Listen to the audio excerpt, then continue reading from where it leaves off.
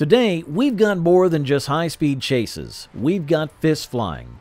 Ricky Stenhouse Jr. throws a punch at Kyle Busch in NASCAR's latest showdown. So why did fists fly, and what does this really mean for their rivalry? So in today's episode, we'll uncover the full story.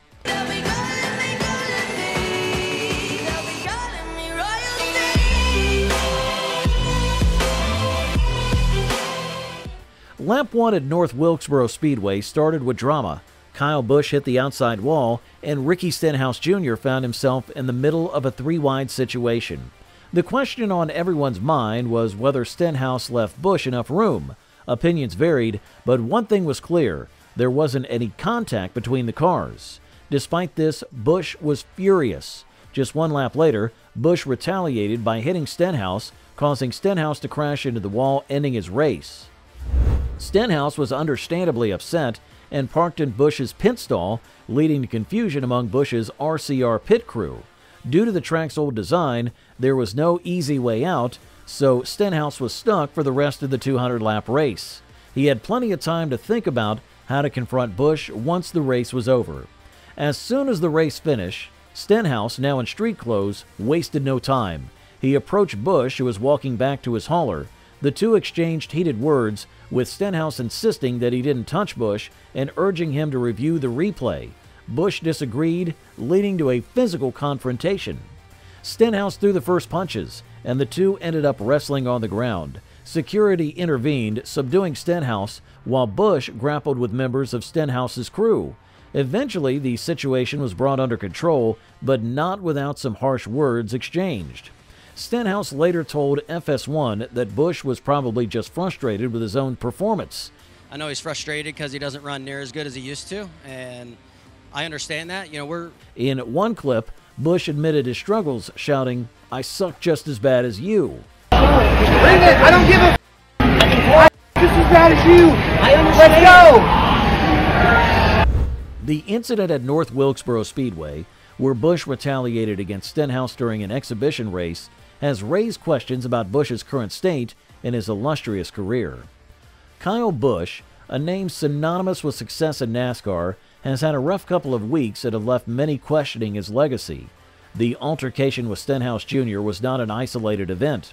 It followed a disappointing performance at Darlington, where Busch crashed on lap 2 of the Truck Series race and finished 28th on Sunday.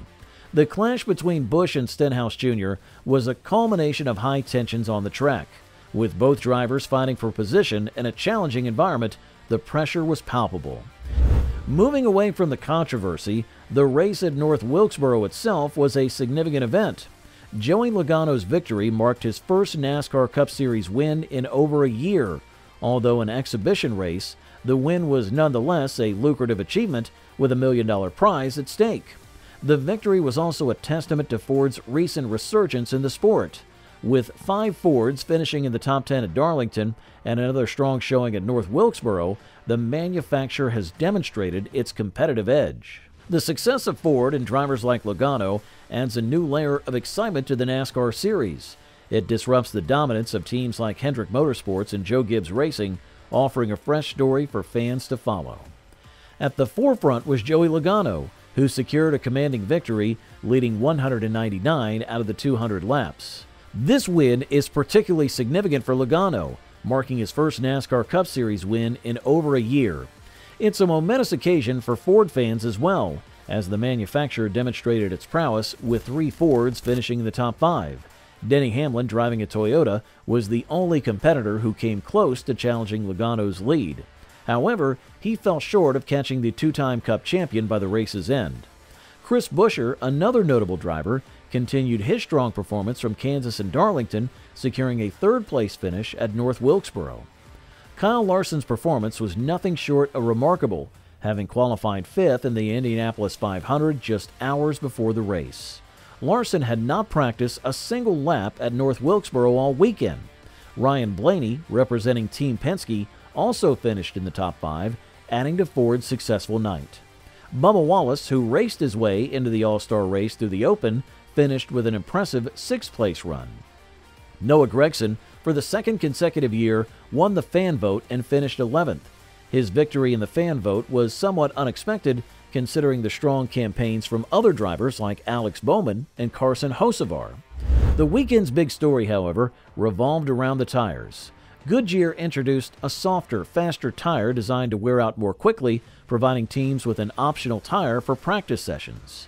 Reports of blistering on these tires after 40 laps echoed issues seen at Bristol, highlighting the ongoing challenges teams face in managing tire wear and performance. The night race under cooler temperatures set the stage for teams to make critical adjustments to their cars. The focus was on the option tires, which were introduced to add a strategic element to the race. However, the anticipated performance differentiation between the option tires and the harder prime tires did not materialize as expected.